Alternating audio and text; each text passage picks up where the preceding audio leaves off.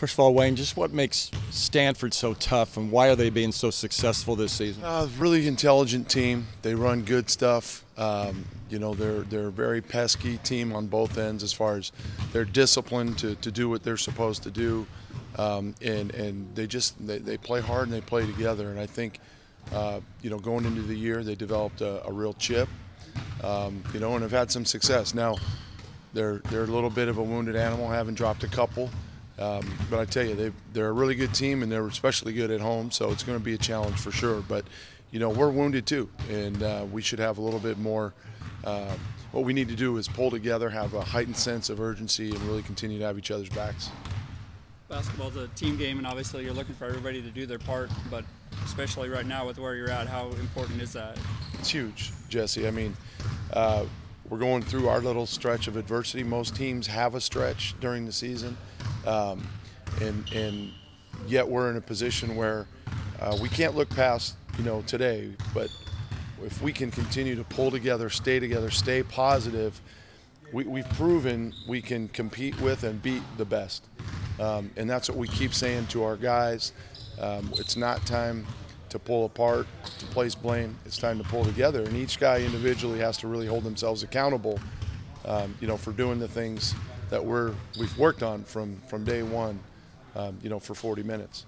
And you've talked a little bit about guys maybe trying to do too much, specifically on offense. Is that a hurdle right now? I to be honest, if you try to put your finger on it, I think, that maybe some guys are putting too much pressure to be perfect, and offensively, it's caused us to struggle a little bit, and then I think defensively, it's taken us out of our game plan.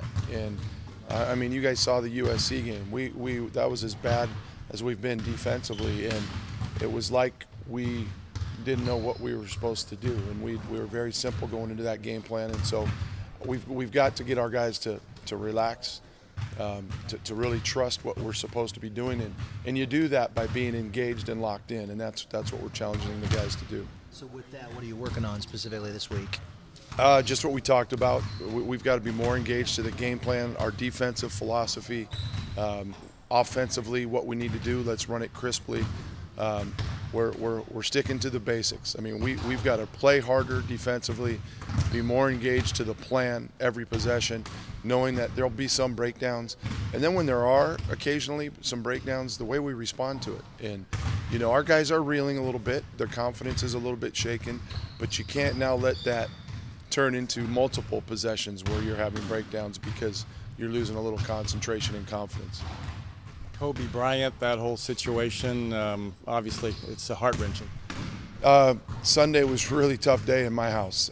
We were supposed to be celebrating my birthday. Obviously, the impact from the USC game, but then you wake up and you see that news. It's just a tough deal, man. And I was so thankful to have my family with me on that day. But whenever you lose anybody but somebody, obviously with that status that you've seen make such a difference in the community, and then my heart goes out to all those young kids that were involved. Just the loss of life and the futures. That they could have had incredible futures. To have that taken away at such an early stage, just a real tragedy, and it really hit my family just because we're a basketball family. Seeing those pictures of Kobe and his daughter at the games was really hard to swallow, as well as the other families. Seeing all those photos go around was a tough deal, very emotional day. And we mentioned it to the team yesterday, and we always talk about it.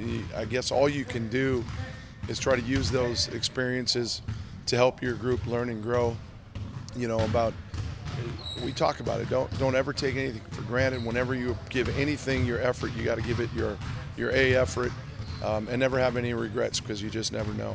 And your daughter's playing college basketball, women's basketball. Kobe was becoming a huge fan. Ambassador, yeah, he was doing so much to grow the women's game, at every level. From the AAU level, grassroots, to college and to the WNBA and beyond.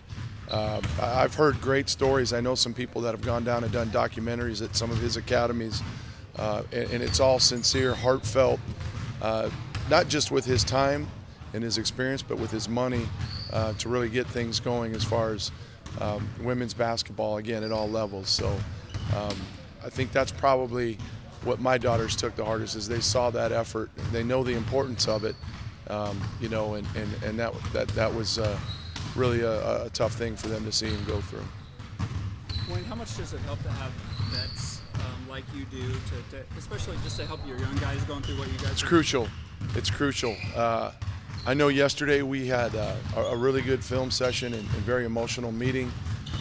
We had a very, very intense practice.